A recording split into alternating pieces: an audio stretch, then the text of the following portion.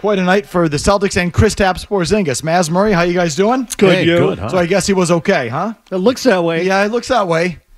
Looks that way. So do you think he was playing possum at the podium? Probably. Yeah, give him the Academy Award. And I don't know, so the thing that was interesting to me, too, the first rebound he got, did you see how he got it and he, like, hunched over? And then I thought he looked a little gimpy. As I said, it was one of our clients, Dale from Northeast Men's Health. I go, did you see that? And he's like, yeah, he don't look right. I didn't think he looked right. And then he went off. He went absolutely bananas. It's crazy. I listened to the post game. I still, either he's a hell of an actor or that's just how he was playing it. Because he was asked about his media appearances during the week where he, felt to me shaky and unconfident and uncertain of himself. That's how he portrayed himself at the podium. So they asked him about that after the fact, and here's what he had to say. Jimmy, go ahead. Kristaps, the other day, when you were asked, are you 100%? You kind of had this, long pause before you answered, and it got a lot of people nervous, wondering, what did that mean? Where were you at? Were you just messing with us? What was kind of the process, getting through that to this time now?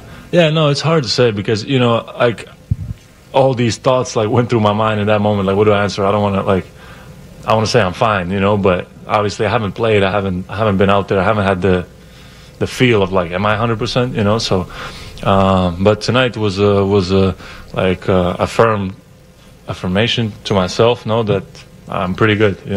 Maybe I'm not perfect, but I'm pretty good, and I can play like this, and I can definitely add to this team. So I still can't tell, but what's it if?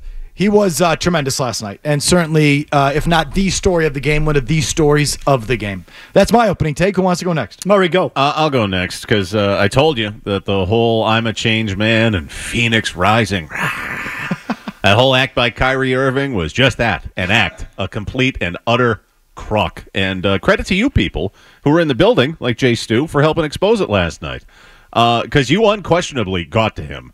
And shout out to the great Mike Gorman, who confirmed on Toucher and Hardy this morning, something my wife noticed last night and that I was completely oblivious to, and that's that Kyrie was getting into it with a fan and was obviously distracted. I missed it. She was saying to me, she's like, are you seeing this? I'm like, uh-huh. She must have been watching him closer than I was. Mike Gorman, I guess, was sitting 9 rows back. He saw it. I didn't see it. But what I didn't miss is he was shook the whole night. Kyrie Irving was terrible. Awful turnovers.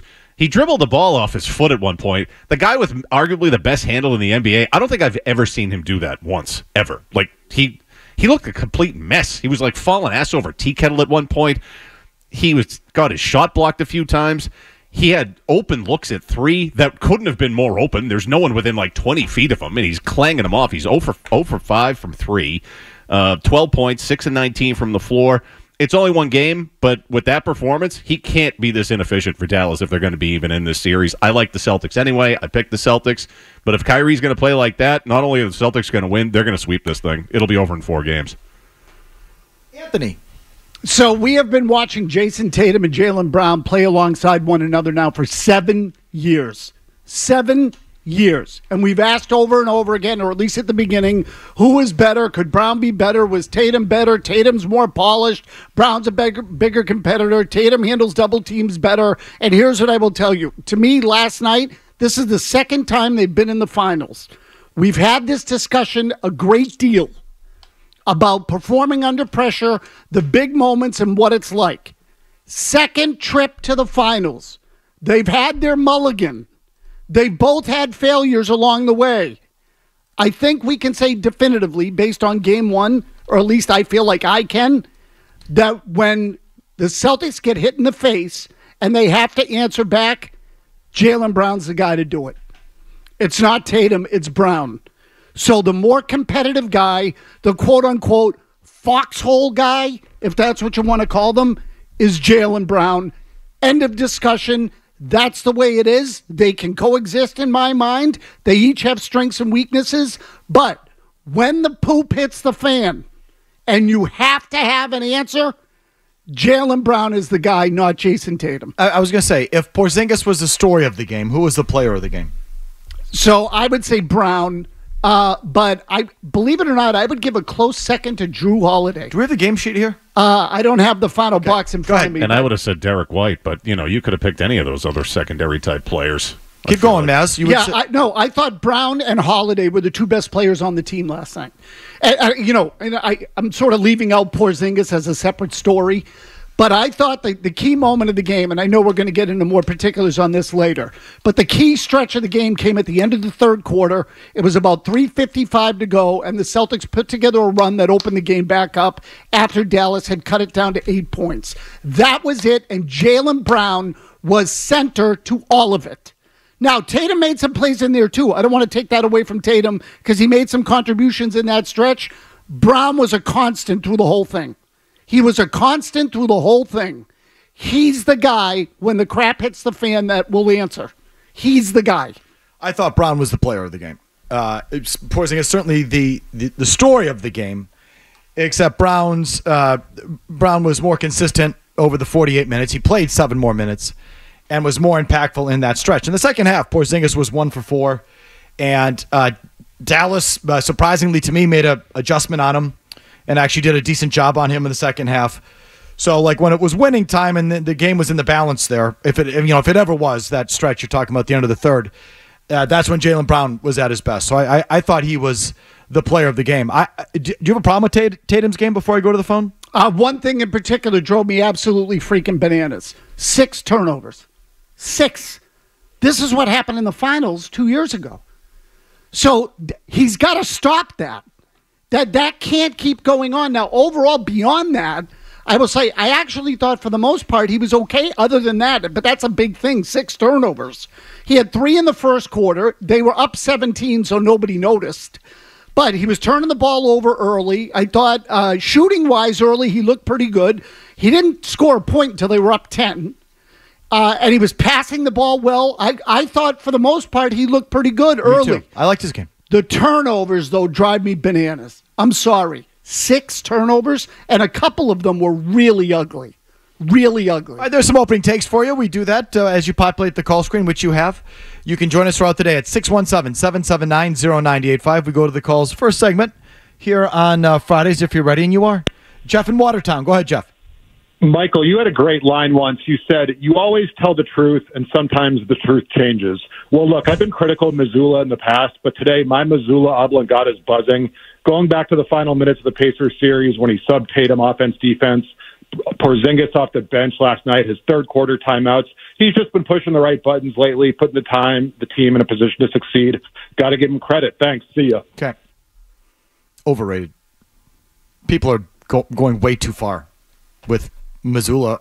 The one thing for sure they're going way too far is, oh my God, you see that timeout he called at the end of the third? It was easy. Credit to that timeout. Wow, that timeout. Ooh, that timeout. Yeah, good for you. You were paying attention, coach. Like, this is hockey and you only get one of them, and it's like, those, you have how many? 7?